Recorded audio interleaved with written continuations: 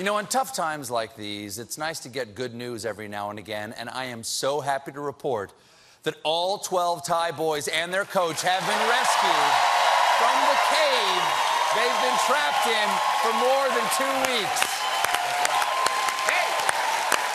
That feels good. It's a great story that gives everyone hope, and it reminds us of the importance of permission slips for field trips to flooded caves. Everybody loves this story. Are you listening, Mr. President? Freeing children makes people like you.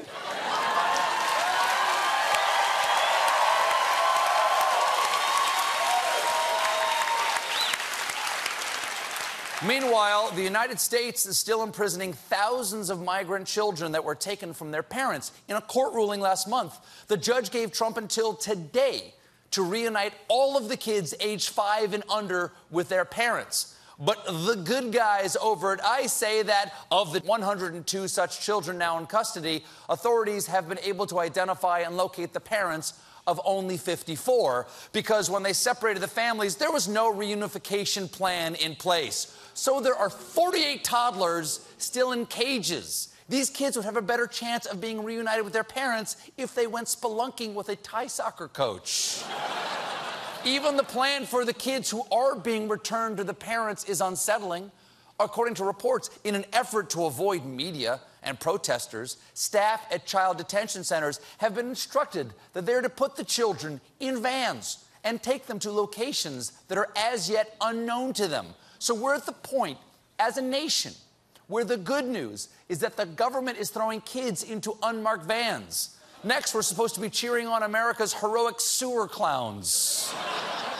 But every detainee gets to go in front of an immigration court, including recently in Phoenix, when a 1-year-old had an appearance in front of an immigration judge who said, "I'm embarrassed to ask it. I don't know who you would explain it to unless you think that a 1-year-old could learn immigration law." They better hope not.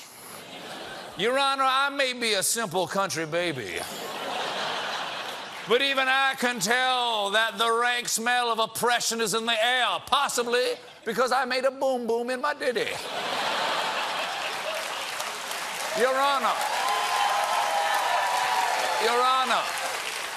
Your Honor, permission to approach the bench for a fresh pair of Pampers.